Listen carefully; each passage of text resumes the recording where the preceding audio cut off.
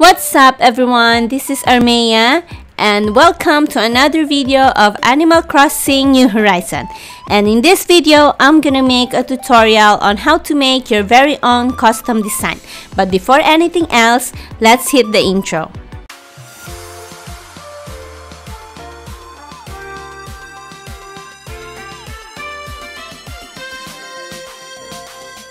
Before anything else guys, I just hope that you will be able to get a ton of value in this tutorial, and eventually I will be able to help you in creating your very own custom design. Because I know that I am not a pro in making custom design, and how I see the things, the custom design that I've made, it looks really decent compared to the other players out there who actually made a really beautiful design, and comparing to mine is not that really great, but it's okay. So since I know some combination of colors to make it look nice, I hope I will be able to help you guys in combining those colors and to actually make a really nice custom design, especially if you know how to draw but having a hard time in combining colors. I hope that in this video it will help you, and I will be happy if I did help you. So first things first, what are the things that you have to consider before you start making your own custom design? First of all, you need at least an idea of what actually the design that you're gonna make. Are you gonna make a path? What sort? Is it a rocky path? Is it a dirt path? Or something else, or something for your farm? You want to make your own farm. You have to consider all of those. But for me, I have a tutorial on how to make a rock, since I'm planning to actually make some sort of rocky path for my island and for the rest of my whole town, because Nintendo or the developer didn't actually give us a freedom to actually to have more slot for our custom design. So I have to be very careful what sort of path I'm gonna make. And yes, so let's get started guys. So first things first, what you have to know first is, let's make that you wanted to make a rocky path like I have as well.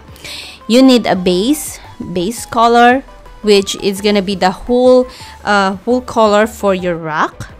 And then after that, you will have to consider the shadow for the rock and the lighter shadow for the rock, which I'm gonna be show you how to make all of those. And of course, don't forget the lightning for the rock. It shouldn't be that too bright, but enough to show that it has some, because light gives life in every creation that you made. Of course, it's not like you're making like some sort of black and white design. It really depends. But this is Animal Crossing. Everything is so colorful.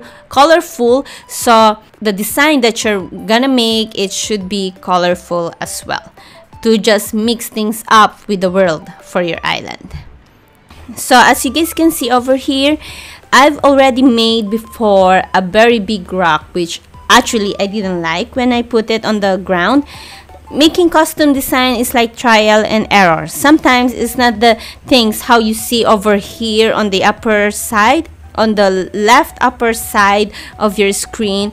It doesn't look really like that when you placed it on the ground, and sometimes it just looks really terrible. So you need to make change it again, and then after that see if it looks good on the ground, and if you don't like it, then just try to change again.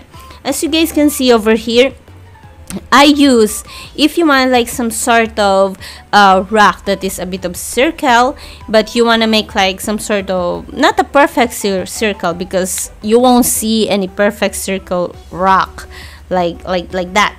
So what happened is that I used this circle tool that you guys can see over here, and I just placed it on the workspace where we are gonna make our design. So I used those one, and I also used the stamp to make a circle design. Then after that, what I'm gonna do is actually deform the circle after I put some solid colors. So as you guys can see on the upper screen, you can see that I have the base color, and I also have the lighter shadow, and on the right side next to that doesn't have any background, I put the darkest shadow over there. And as you guys can see, I'm trying to deform now the circle because it looks much more natural if the rock is not so circle, and actually it looks much more nice if it has a bit of imperfection, because that's how the nature is. It's not always perfect. So even the rocks is not perfect either. So we have to make it a bit deformed in such a way so it will look much more better. So I'm just gonna try to make it a bit faster because how I made over here, it's kind of slow. And I think I've made this design for like 30 minutes or 40 minutes. So I'm just gonna try to make it a bit faster for you guys.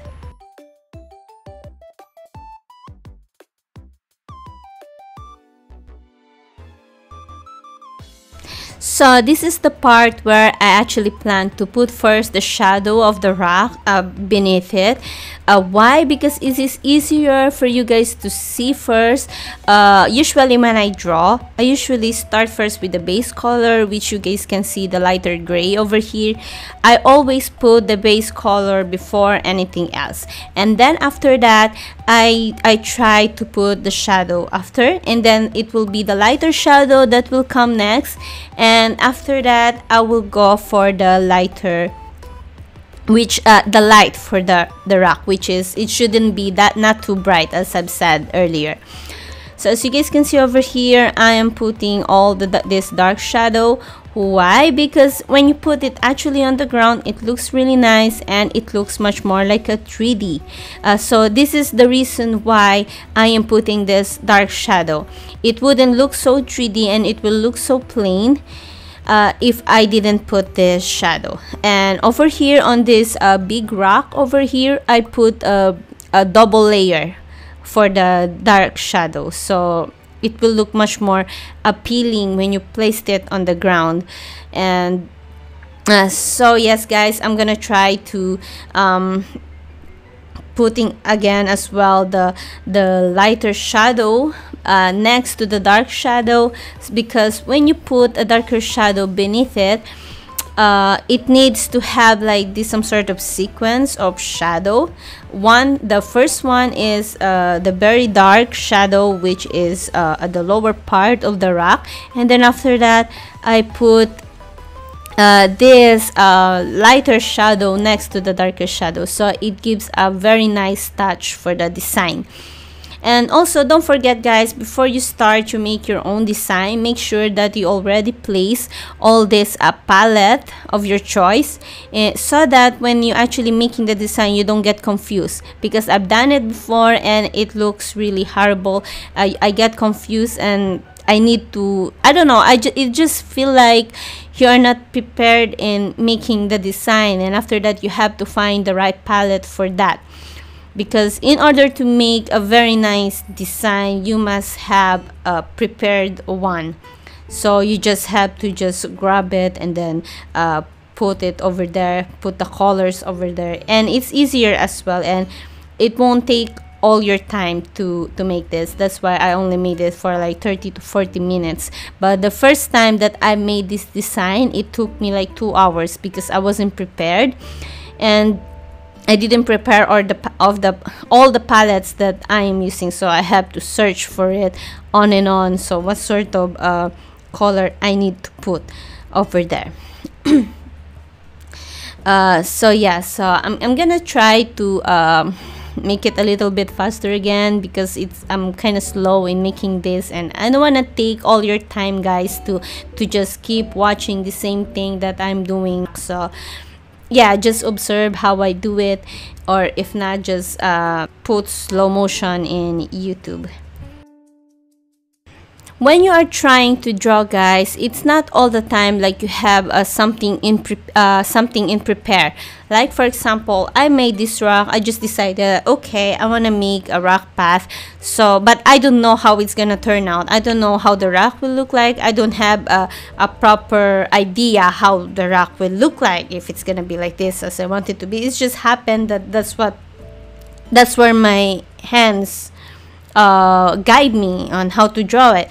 But of course, if you don't have an idea how, just it's okay to use a reference, because actually I use reference here, and I've searched some other players custom design, and then I just get some idea from it, and it helps me a lot. And I'm pretty sure for those you guys who's gonna plan on making your own custom design, it will help you a lot, guys, because it will give you this idea. It doesn't need to be like you copy the other player's style. It's not like that. But if you get a little bit of inspiration from it, that's totally fine, as long as you don't like, well, this is Animal Crossing, you cannot just simply like copy and the paper is beneath it, if you know what I mean, right? So don't think, a lot of you guys, I'm pretty sure that you guys think that getting some reference is not okay, because where is the uniqueness over it, and you want to learn by your own. You don't want to get any idea from someone. No, that's totally wrong. For you to get better in drawing or making a design, you really need some inspiration like that. And the best way to get some inspiration is actually to go outside and observe the nature, how the nature is. That is mostly the great artists get a lot of inspiration from. It's from the nature itself, and that is most likely how you will learn. And that is most likely how you will learn on how to draw. So okay, let's go back to subject, guys. As you guys can see over here, I'm trying to redo some things in the rock path. As you guys can see, I just realized that it doesn't look good for the dark path to actually goes like connected with the other rocks. So what I did is that I tried to put a little bit, I put the darker shadow up a bit, and now I'm trying to mix things up how it will turn out. And I'm actually whenever you're making your custom design, don't just look on the workspace where you're actually trying to make the design, but also look on both sides, on your left side, the upper left of your screen, and on the lower left of your screen, how it looks like. So on the upper left of your screen, that's where how it will turn out once you put it on the ground. I'm not sure if it's really that specific, because every time I look over there on the upper left screen, I really like the style, but once I put it on the ground, I'm kind of disappointed how it turns out. So I have to remake again the design and just try my way to make it look nice once I put it on the ground. So right now I'm trying to see how it will turn out, and I'm gonna show you guys in just a quick seconds. I'm not sure where I'm planning to put it exactly. Oh, it looks in the Nate's house. So let's try to see how it look like. Okay, as you guys can see over here, it looks a bit 3D, but it needs a bit of touch over it. Like as I've said, I remember when making this, I tried to higher a bit the contrast of the darker shadow, so it will look turned nice. When you look at it below, it will look much more a 3D effect over it. It's not that easy to make it, because if you don't have the idea of how you make it, you're gonna have a really hard time. So I am hoping that this video actually helps you guys on how to make things okay with your island, with your custom design that you're planning to make. So yes, guys, I'm just gonna try to make it a bit more faster for you guys when I'm trying to make the design for the rock to make it look much more 3D. So I'll be back. And about this session, guys, as you guys can see, I've made another slot. This is only like a sample, and I wanna compare it with the old one, the original one that I made. And I made something. I used another slot for it, so I can see the difference over it. This is very important, especially if you still have a slot, a space for your custom design. just to see how it turned out. As you guys can see, I kind of like the one from the right. And also, if you have someone with you, like your friend, your brother, your mom, your father, whoever you're playing with, you can just simply ask them which one is better. Because when I'm making this, I'm actually asking Vash, I'm asking him every single time which one is better, is it left or right. So for me, because sometimes your eyes kind of trick you, because when you're making the design, it takes a lot of energy and your eyes gets tired, and sometimes you don't really realize what's good and what's not. So yes, make sure that if you have extra slot for your custom design, just make this one. You can simply copy the original one and paste it on the other one, so you can see and try to tweak it a bit, the darker shadow or whatever color that you want to tweak for your design, just to see how it turns out. And on this part, I've noticed that, okay, I've managed to make the shadow of the rock. So what I've noticed, there's something lacking on it. Sometimes you have to just stop a bit and observe your design to see if is there something else that you need to put. And because sometimes when you get really tired, you don't see all these things, so you have to just take a second and just try to look at your design and see if something is lacking. So that's what I did, and I've noticed that I need something, because rocks are not just like plain. It needs it has this forms on the body of the rock, so it creates some edges over there, in which, as you guys can see over here, I am putting a bit of a lighter shadow in the edges that I think that it needs. It doesn't need to be perfect, because anyway, it's just a visual that it's the form that you need to make to form it as a rock. So it doesn't matter unless you really need like some sort of like realistic rock that you're making. But this is Animal Crossing. You can make anything and just to look nice for your island. So yeah, that's the good part of it. Okay, as you guys can see over here, I'm making a lighter shadow, or whatever you call it, a bit darker shadow on the edges of the rock that I think it will look nice. So yes, guys.